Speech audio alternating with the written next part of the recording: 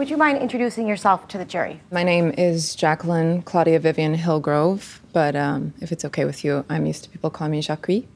And what's the name of your company? It's Cinnamon and Sparrow. I'm actually wearing one of our pieces today. This is from our vintage line, 1940s. This is made out of recycled burlap sacks. And then the belt looks like it's actually snakeskin, but it's not. It's dehydrated mango fibers and cacti. So her clothing she makes is edibles? Is this what I got from that? No, it's this eco-conscious. Belt is a papaya? No, dehydrated mango and cacti. So is it edible or no?